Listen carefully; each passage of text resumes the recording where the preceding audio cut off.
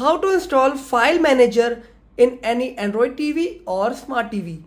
To do this, just take your remote and open Play Store. Okay. Now just go to search and search here CX File Explorer. CX File Explorer, just install it and click on open.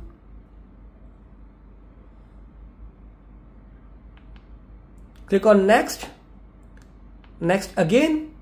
Turn this CX File Explorer permission, turn on, and now this is how you can install the file manager on your smart TV. This is your main storage, and if you want to open it, just go to app section and at the end you will find file CX File Explorer. Okay, this is your file manager.